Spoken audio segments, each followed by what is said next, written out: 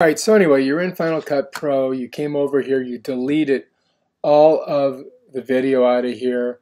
You know, if you click on here, this is all the video that's in there. You still got some frames. You got one project. That's it right here.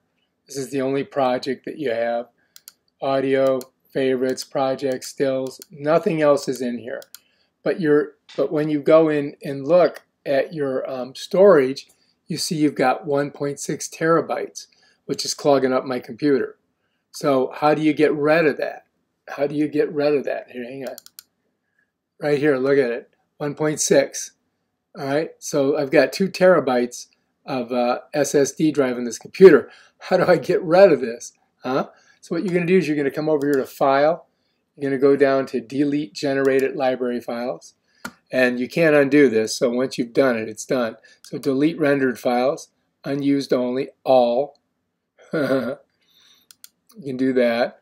Delete Optimized Media, whatever. But you can't undo this, so let's just do it. See what happens.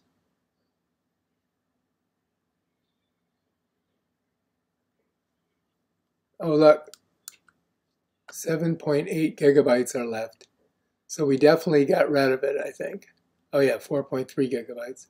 All right, so anyway, that looks like it worked. If you like this video, subscribe to my channel and check out my other awesome videos where I show you how to do stuff. Peace out.